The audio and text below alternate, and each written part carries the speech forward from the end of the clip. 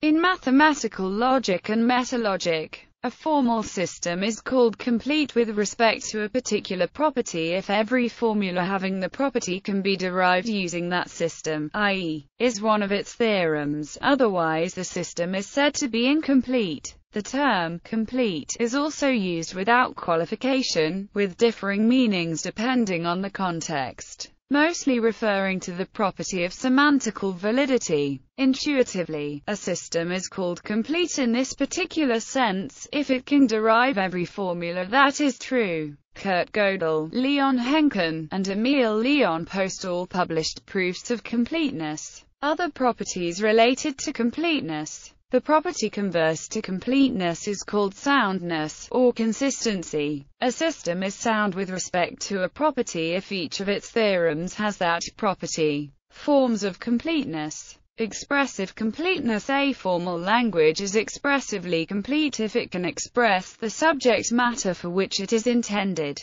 Functional completeness. A set of logical connectives associated with a formal system is functionally complete if it can express all propositional functions. Semantic completeness. Semantic completeness is the converse of soundness for formal systems. A formal system is complete with respect to tautologousness or semantically complete when all its tautologies are theorems, whereas a formal system is sound when all theorems are tautologies. That is, strong completeness. A formal system S is strongly complete or complete in the strong sense if for every set of premises gamma, any formula that semantically follows from gamma is derivable from gamma. That is, refutation completeness. A formal system S is refutation complete if it is able to derive false from every unsatisfiable set of formulas. That is, every strongly complete system is also refutation complete.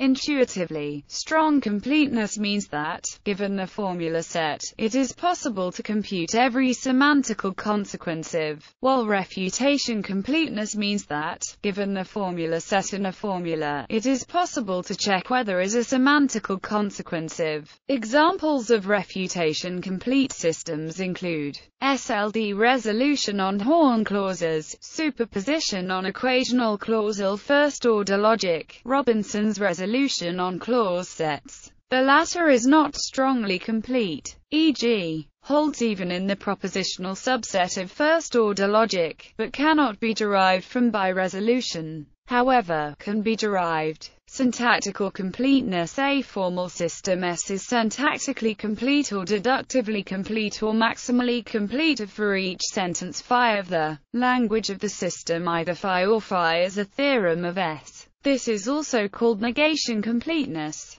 In another sense, a formal system is syntactically complete if and only if no unprovable sentence can be added to it without introducing an inconsistency. Truth functional propositional logic and first-order predicate logic are semantically complete, but not syntactically complete. Gödel's incompleteness theorem shows that any recursive system that is sufficiently powerful, such as Peano arithmetic, cannot be both consistent and syntactically complete.